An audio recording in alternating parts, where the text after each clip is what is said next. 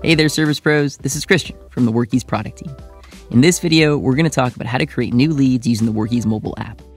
Now, before we get into this one, it's important to understand a few things. First, in order to create new leads, you'll need to enable this add-on from the marketplace using the web app on your computer. We've got another video dedicated to leads on the web app, so feel free to check that one out in the description below.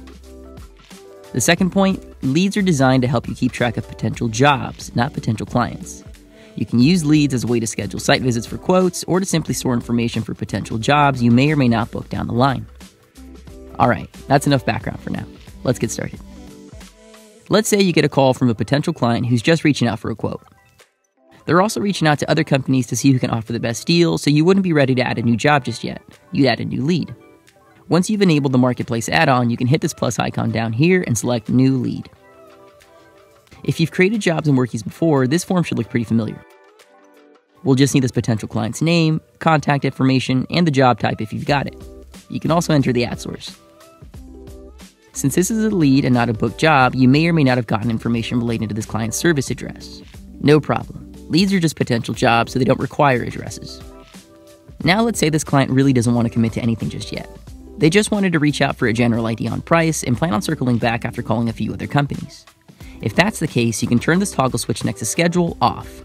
We'll hit Create Lead when we're done. Just like before, the lead page is going to look really similar to a job page. Let's fast forward a bit and say it's been a few days since we first spoke to this client. Let's say this client is now interested in having your team come out for a visit to provide a quote.